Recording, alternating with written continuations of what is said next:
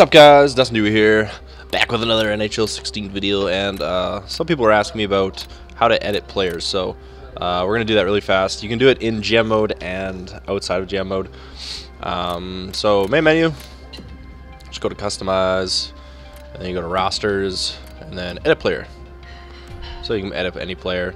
The other thing about outside of GM mode is that you can edit their, let's just do Horkoff right now. You can do attributes, so you can pretty much edit most stuff.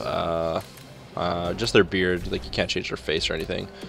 General info, I think you can change their player type, positioning, their salaries, height, weight.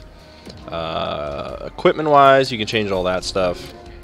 And then their attributes, you can change all that stuff in here, just in here though. So that's how you do it. That's how you do it the regular way. And then I'll show you guys how to do it in GM mode really fast.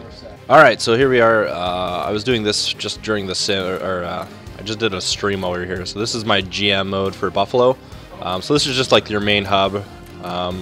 You go over to updates, Sabres, and then league. So right here in the league there's edit player. And you can pretty much edit anybody. You can do the goalie's pads and stuff. But yeah, any team or whatever.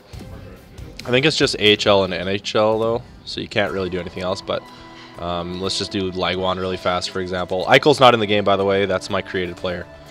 But as you can see, there's no edit attributes, but you can do everything else like the other way. So that's it if you guys were curious, and yeah, thanks for watching. All right, see you later, guys.